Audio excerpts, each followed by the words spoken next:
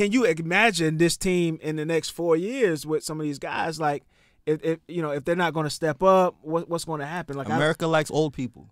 That's what I'm learning. At 39, 40 years old, there should be. There should be 12 others. But put a name on it. There should be all 12. Okay, but give me Bam, one. Embiid, Curry, everybody, all of them. Tatum. All of them are what? Better than who? They should be. They should be better. But what I'm saying is we don't know the answer to that question. I do know. I've seen it. I don't. No, you're missing what I'm saying. I'm seeing Curry go 4 for 20 and not being a game changer on the defensive end. I'm seeing Tatum not being involved in the game at all. Booker not being involved in the game at all. I'm seeing Ant with up and down with turnovers here and there and not being impactful on defense, scoring here and there.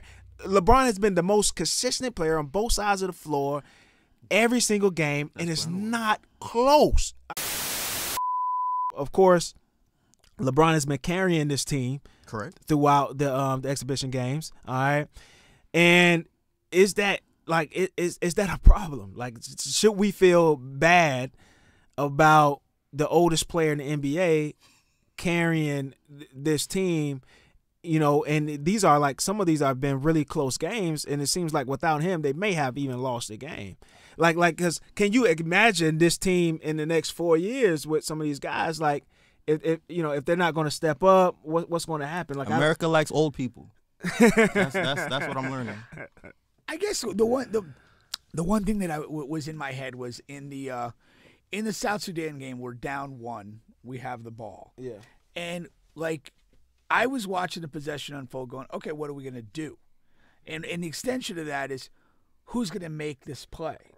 And LeBron is carrying the team. I get that. He's playing great. It's fantastic. But the point I'm saying is that there's not necessarily a void behind him. When you're in a close game, you designate somebody to make the play. And he's been the guy we've chosen to make the play, and he's responded. It doesn't mean that others are incapable of that. And I think that's a little bit that we may be getting carried away from. It's but not just the game-winning shot. I mean, even defensively. He's making steals, he's making blocks. But what did we say? The leading scorer. What did we say a couple weeks ago? What's that? This is the last moment that he has to play championship basketball. So it's for Curry. True, I agree. But LeBron is the bigger name. This team was constructed for him. And you can't underestimate it. He is the alpha, rightly so. I'm not saying anybody else should be the alpha. I don't know if it's rightfully so. Who better than him? At 39, 40 years old, there should be. There should be 12 others. But put a name on it. There should be all 12. Okay, but give me Bam, one. Embiid, Curry, everybody, all of them. Tatum. All of them are what? Better than who? They should be. They should be better. But what I'm saying is we don't know the answer to that question. I do know. I've seen it. I don't. No, you're missing what I'm saying. I'm seeing Curry go 4 for 20 and not being a game changer on the defensive end. I'm seeing Tatum not being involved in the game at all. Booker not being involved in the game at all. I'm seeing Ant with up and down with turnovers here and there and not being impactful on defense, scoring here and there. LeBron has been the most consistent player on both sides of the floor every single game, and it's not close. I mean, I think your argument would be stronger if it was close. If it was it's not close. That's not the argument I'm making. This team was constructed and built around LeBron. He has been given the lead role, and he's responded to the lead role. And that doesn't mean that other guys aren't better. But in a team setting, you have to pick an alpha. And LeBron has done everything that you want him to do. And I think he's extremely motivated because this was set up for him. He knows this is his last probable championship thing to do. It's a very defined window of time that he has to be elite for, a matter of weeks, not 82 plus 20 playoff games. And he has embraced this. He came in, he's practiced extremely hard. He's blown away everybody with his intensity, and he's carried that into games. He's doing everything we could ask of him, but he's also doing that from the lead role. And that's not his fault or blame anybody about that. It is what it is. Yeah, it's America. And he will be measured by winning this gold medal. Yeah. Not his whole career, but this this thing. LeBron is we haven't even started the actual games. If this goes south and LeBron has a few bad fourth quarters, we're not talking about him the same way. Not his legacy and all that, but like we're gonna damn, this U.S. team isn't enough. We're relying on a 40-year-old guy and he can't get it done. Well, that's my comments now. That's not. When you structure a team, you give somebody the lead role. There's an alpha, and that's what I'm saying. That's the injustice of it all. That to him. That's a shame.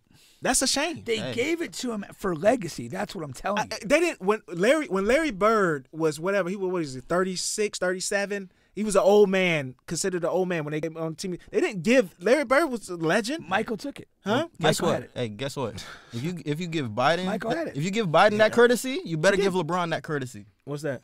If you let What are we worried about if you let Biden crash out and play until he don't want to play no more, you better give LeBron that same courtesy. No. It's not about the courtesy. And the team is responding to him as he is the alpha. I don't see any of them stepping up. It's and being not. It's not on LeBron. It's on the. I'm saying it's a shame that the other players were not given that. He is the best player. Yeah, ain't no shame in that. He is the best player. Ain't no shame in that. It is a shame that a 40-year-old player is the best player that the United States of America has to offer.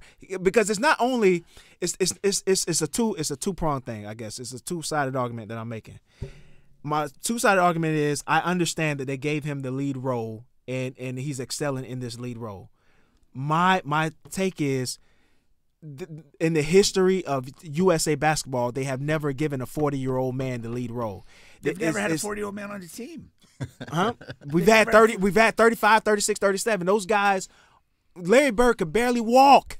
That's a major difference, right? But he was on the team. It's not like they gave it to him. Like, Larry, you're here. We love you. You've been carrying the NBA, and you've got 4 championships or whatever. You're gonna lead this team. They didn't do that. Medal. Yeah, they didn't do that because they didn't have to. The way that team was structured. So they have to now. See what I'm saying? No, you're playing with words. The funny thing about this is no. Both of y'all are right. The way that team in '92 was set up, it was Michael's team, and they wanted to basically like. They wanted to fill out that the glory of Magic Johnson and Bird and have them attached to that. They didn't have heavy lifting roles in that. It just was what it was. Mm-hmm. But this, I really feel like USA basketball, when LeBron committed to do this, they basically committed to say, we're going to give you the guys you want to play with, and it's your show. Take us home. You're upset for the same reason I was upset with the last topic, but it's America. Like, at this point, if they don't care enough to develop the next alpha, then let LeBron rock out. LeBron has earned it. There is a bigger developmental issue in play for sure. You are absolutely right. The majority of our recent MVPs have all been international players, and we've talked on previous episodes that the European developmental model is better than the American model at this point, and that affects the product that we're getting. Those guys, our guys aren't good enough. Is what I'm saying. And even down to my guy, Embiid. He hasn't been like to say LeBron is just giving the lead role, that's why he's excelling. I don't think if you give that lead role to Embiid that the same thing would have been happening right now. No, we crashing out. I don't think if you give that to Anthony Edwards right now that same thing is going to be happening. I don't think if you give that to Jayson Tatum, to Devin Booker, to Steph Curry, like that's what I'm saying. I'm saying if you give that opportunity and the same thing, you see the same message and the same locker room speech that you gave LeBron, and this is your team, and you're going to take the last shots, and you're going to take the most shots, and we go as you go, and you give that to all those different individual players I just named, the same success will not follow. Right. That's what I'm seeing. Okay. Now, in the next 4 years, maybe that changed. Maybe Anthony Edwards becomes more. But my immediate point is what success have we had? We've won some pre-tournament games. Yeah, that's it. By small margins. That's it. Like, we're still very close to a flame out in the actual games. Mm-hmm. Make no mistake about it. We've accomplished nothing. Yeah. So that's where that is. And full disclosure, if a Celtic was crowned to lead Team USA, I'm rooting for South Sudan. Might be doing that anyhow. Fuck Boston for life. You know what I'm saying? Yeah, it's still a crime that Brown is not on this team. Absolutely. I'm mad that Team USA didn't put Bronny on the team. Because LeBron has done the work. LeBron has earned it. Whatever LeBron wants, give it to LeBron. That's how I feel. Why not? Why not? Fuck it. You can't do any worse than what guy Booker's doing. He's trash. They should send him home. Just right now. That would be that. I wish they could do that. They don't got the balls. Just send a healthy guy home because he's not playing well. That would be awesome. That would bring America together. Could be.